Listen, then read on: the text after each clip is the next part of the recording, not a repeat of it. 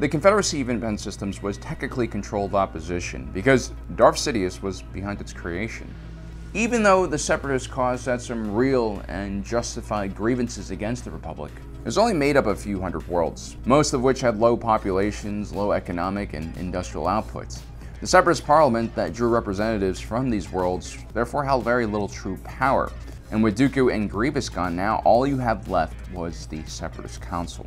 The Council was made up of a collection of senior leadership from the largest corporations within the Confederacy.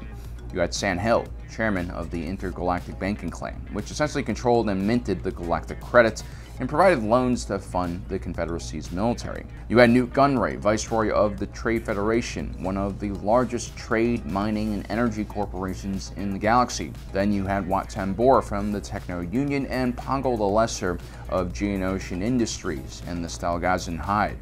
These two groups provided the manufacturing might that created the Separatist droid army. These were the essential members of the Confederacy that actually provided the majority of the material that would fund the war effort. Without them, the Confederacy has no droids, no ships, no money, no trade, no communication, and no chance at winning.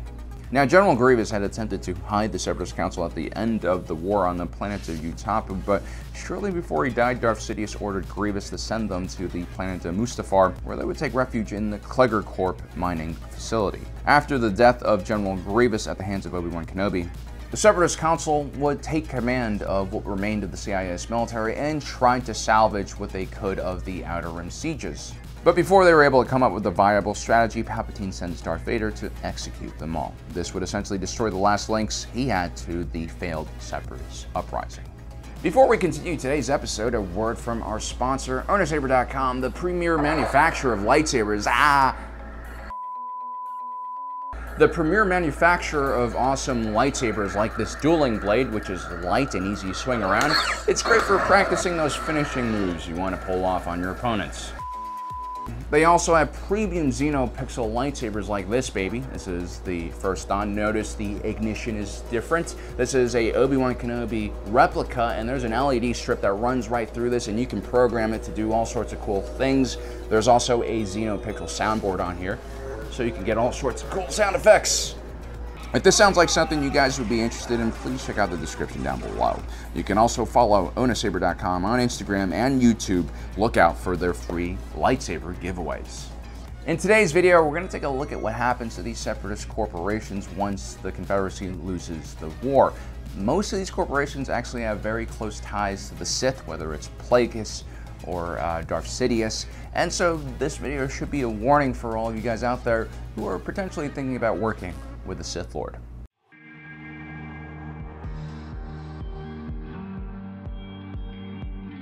The death of San Hill as chairman of the Intergalactic Banking Clans really didn't change that much.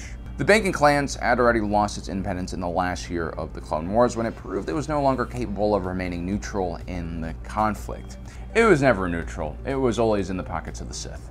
The Supreme Chancellor's office would take direct control of the banks as a result. This, of course, was a Sith-orchestrated incident that was supposed to allow Palpatine to take control of the banking clans with a stated plan of stabilizing the Republic economy and currency. Palpatine didn't like the idea of an independent banking system and would use the IGBC to control monetary policy, print credits, and raise funds for his massive Imperial military. And so during the Imperial era, the banking clans would become naturally the largest lender to the Galactic Empire's military. It would also become the primary creditor for the Empire's restructured currency.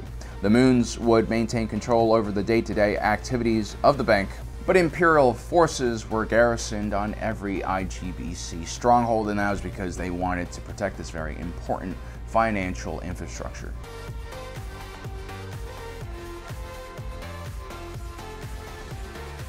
The Techno Union was a commerce guild that was responsible for producing the lion's share of the war material used by the Separatist droid army. Its foreman was Wat Tambor, and the company actually had many subsidiaries functioning beneath it. like Bactoid Armored Workshop and Blastech Industries. Even Quad Drive Yards at one point was a part of the Techno-Union, but then there's this whole situation where the Nemoidians carried out a hostile takeover of the Trade Federation by killing all of the Quadi execs. That led to Quat, which is where Quad Drive Yards is located, to pulling out of the Techno-Union. The Techno-Union also had its own mining companies like Klegger Corporation, which we talked about before. It ran the mineral extraction operation on Mustafar. Now, after the war, the Techno-Union was more or less dissolved. A lot of its mining infrastructure, for instance, was given to the Mining Guild. The droid foundries were either scrapped or repurposed for other heavy manufacturing. There really wasn't much of a market for killer battle droids anymore. The horror of the Clone Wars had left much of the populace with a strong anti-droid sentiment. And the rest of the infrastructure was handed off to Senior Fleet Systems. This was a relatively unknown boutique starship manufacturer prior to the Clone Wars. But after the war, it would land a massive next-generation multi-purpose fighter contract from the Empire. They would develop the TIE Fighter.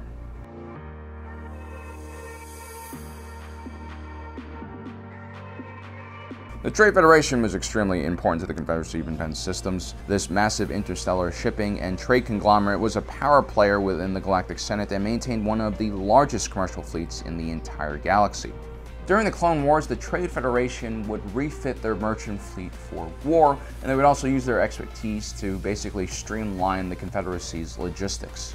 When Newt Gunray was killed, the Trade Federation would be nationalized. A good percentage of their commercial fleet was scrapped, and the rest of their assets were either sold or redistributed to new pro-Empire corporations. Because of the very visible action of the Trade Federation during the blockade in Naboo and later on during the Clone Wars, the Trade Federation brand name had lost all of its appeal and power in the core regions. It was considered a pariah company run by the criminal Newt Gunray.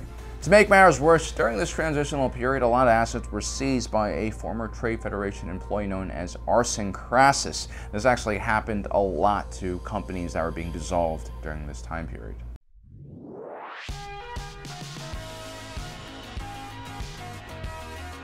The Corporate Alliance is one of the lesser-known members of the Separatist councils. It was actually one of the largest commercial firms in the galaxy, and like a lot of these other corporations, it had its own defense fleet, which it bought with them when it joined the Clone Wars effort. The Corporate Alliance was known for fielding the NRN-99 Persuader class droid Enforcer, and it also had the Recusant class Light Destroyer. When the Clone Wars ended, the Corporate Alliance would mostly be absorbed within the Empire in a process known as imperialization. Those entities that were not related to military production or simply just still independent of the Empire would seek refuge within the corporate sector in the northeast quadrant of the galaxy. The corporate sector authority would eventually establish their own territory, and the Galactic Empire would station troops on those borders to keep them in check.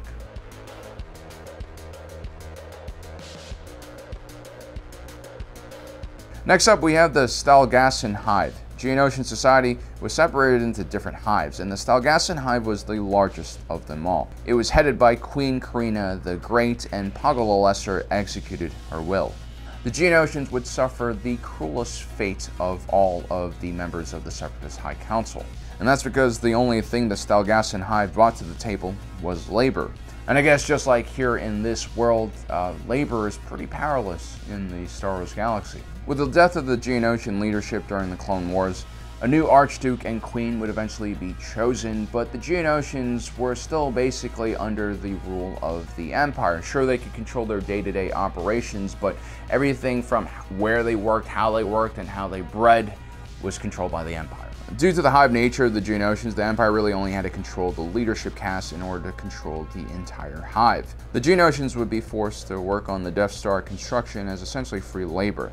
Thousands of bugs would die due to the harsh work conditions, and once the Death Star's outer shell was completed and the hyperdrive was installed, Grand Moff Wilhuff Tarkin, of course, ordered the sterilization of the entire planet. Approximately 100 billion Geonosians were killed, making it one of the largest genocides in galactic history.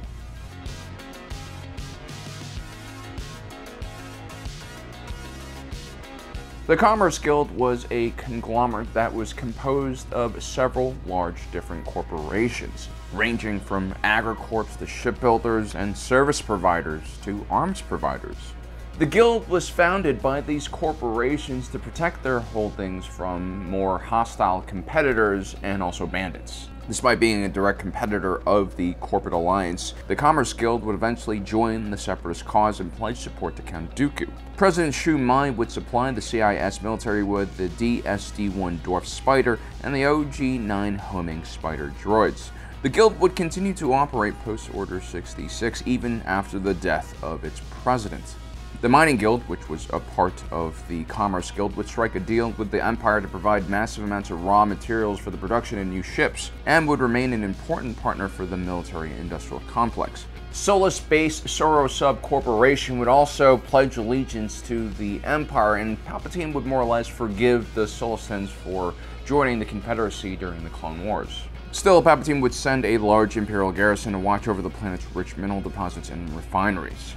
The planet Solus would play an important role during the Galactic Civil War.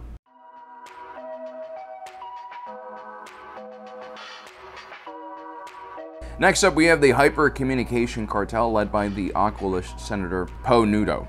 He was probably one of the least known members of the Separatist Council and at the same time one of the most important. You see, the main form of communication for the entire galaxy was the HoloNet, and this was a Republic government-controlled infrastructure. The Hyper-Communication Cartel's first goal was to create an alternative to the HoloNet. This would be called the Shadow Feed. Count Dooku would use this alternative comm network to rally the Outer Rim people towards his cause. And then during the war, the Hyper-Communication Cartel also assisted Separatist intelligence by trying to intercept Republic military communications. Post-Order 66, there was no reason for Palpatine to keep this cartel around anymore.